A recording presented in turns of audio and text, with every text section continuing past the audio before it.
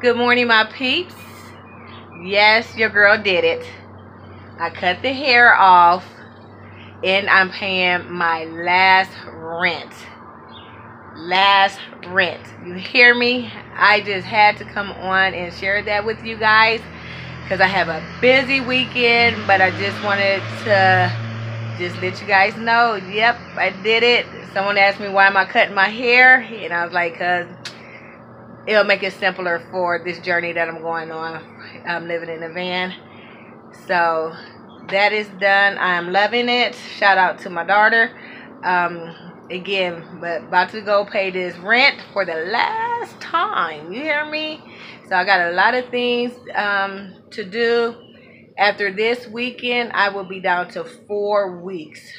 I am taking off the 26th of July. That's when I give my keys back. So I'm taking off from both jobs. So I can just tighten up any loose ends that I might have here at the apartment. A lot of stuff is already gone, but it's those little nick stuff that you keep like in your bathroom cabinet, closet, and stuff like that. I did get up this morning and actually we took about 4 things to the trash.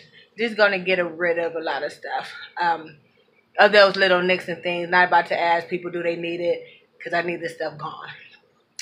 I'm about to go get the van for a moment. I'm not getting it this weekend as planned because some of the parts that needed to come in that I needed them to do won't be here till Tuesday.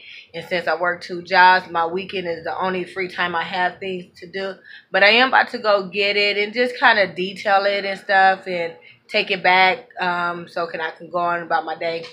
But yes, just wanted to come and share with you guys where I'm at, where I'm heading, and I'm excited.